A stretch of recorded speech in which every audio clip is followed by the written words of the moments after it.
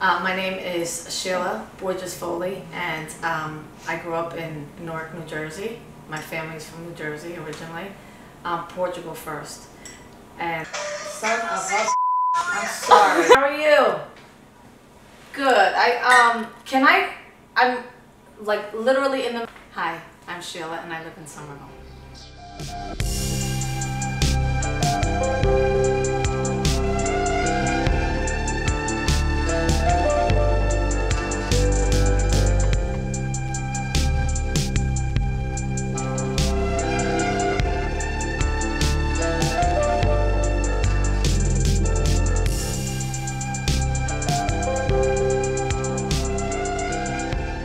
Delicious. So good.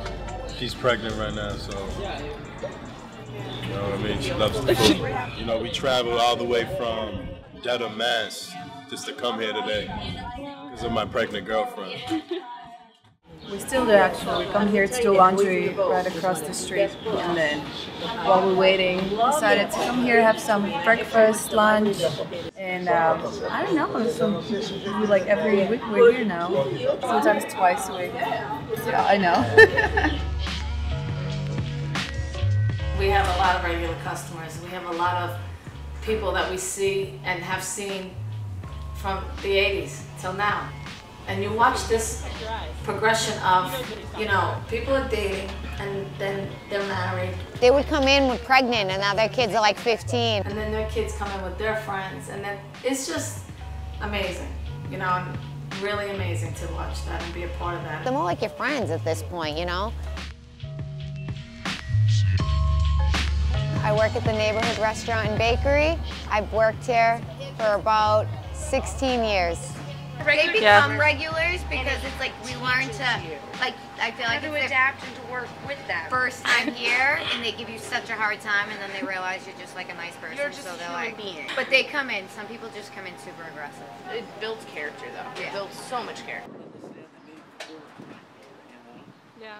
I feel like being a waitress is, I feel like in the eyes of some people, is frowned upon. They think that you couldn't do anything else, but the fact of the matter is, I mean, it takes a lot out of you. There's more than just writing down what you want. You're not the only person here. There's 50 other people that told you verbally what you have to get them. I mean, I love it. It comes naturally to some people. Some people it's not for. This isn't like the bottom of the totem pole. This is what I chose to do. It's what works for me, as for it is for most waitresses. Não gostava do meu trabalho no campo, mas eu, quando vim para a cidade, peguei a trabalhar nos hotéis e peguei a ver os outros trabalhar, a aprender. My father cooked and always had a restaurant, even back in Jersey, after Portugal. But I remember he would work 11 in the morning till 11 at night, and before he'd go, he would make me and him a cream of wheat, which is why we have cream of wheat here today, because we grew up on that. And he learned that from Portugal, obviously. And he'd take the cinnamon and do what you girls would call a hashtag today. We call a tic-tac-toe sign. And we would eat our cream of wheat, and he would sing this little song about, let me see if I can remember. Já comi, já bebi, já enchi, me paguei. Agora paga e descansar. Something to that. You know, what's funny is I'm getting all emotional because he wasn't feeling good the other day, and he ended up in the hospital for a few days, and he sang that song. So, but he's good now. He's 94, and he's the reason we're here. Já bebi, já enchi, me paguei. Agora paga e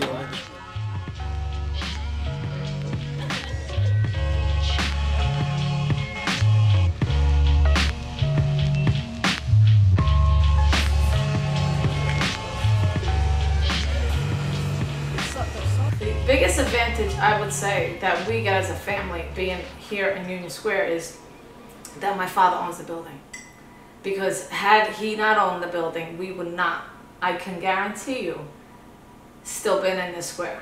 You see so many businesses come and go around here. It's insane.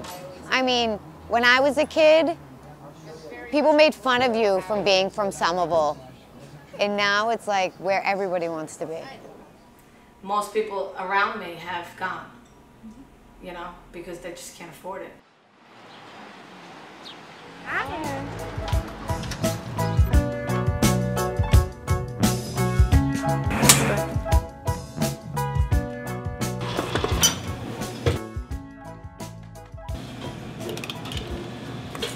We just did a brand new menu the other day, and the reason we got rid of a lot of things, like I think the sardines are gone, and the lobster is gone, and pork all'angiana is gone, which is a pork and potato and clams, which they're all staples of Portuguese food. It was just on the menu and no one was ordering. So what we do now is my nephew will do, for lunch he'll have a pork all'angiana special.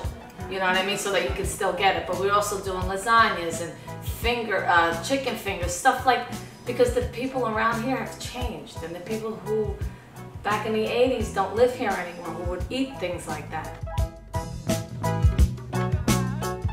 How is it working with family? Okay. Did you see my nephew in the kitchen yelling at me about the fact that we're making our own jelly? Normal restaurants do not make their own jelly, okay? The neighborhood restaurant makes its own jelly, okay? Is it Angry Bird? No, not Angry Bird. Angry Bird? No. It has its moments of wonderful, you know, you get to see each other every day and you're in each other's lives and your kids are in each other's lives. But there's the other side of it. But you're in each other's lives every day. Ever go to a restaurant. Really. Everybody knows everything about each other here. It's got its goods and its bads. We have very bad moments. Sometimes we fight like every other family, you know, but we don't hold grudges. Sheila's like my family, you know. Her family is my family. I've been here forever. Oh, do you want to sit? Did you eat yet, Bobby? What's wrong? Are you hot? Cold? Yeah. Yes. Camera. Well, my brother opened the restaurant, and he worked really hard at it. That's back in the day when there was no customers. He worked day and night. He started it as cooking my grandmother's recipe for sweetbread. He tried to sell it, but that didn't work out. So instead of giving up, he started making eggs to go with the bread he wasn't selling. 87 is when he started to pick up. I didn't live here then. I was in Jersey. I grew up in Jersey. So my father was here, my brothers were here. You know, this whole building, that whole thing was going on back then. And he cooked.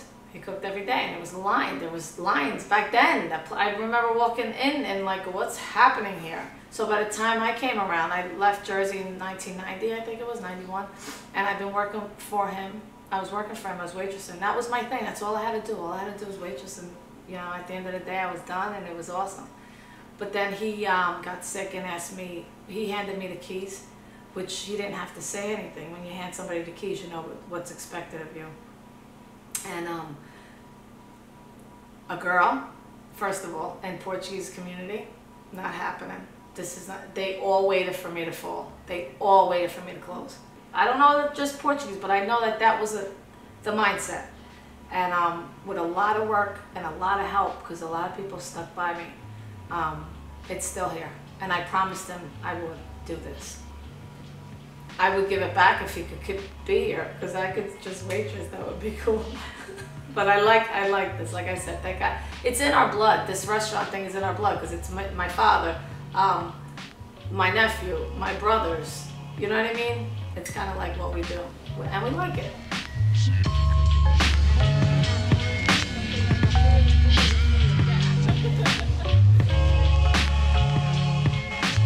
The oven? I'm not checking the oven. I'm gonna go check the oven. Hopefully not.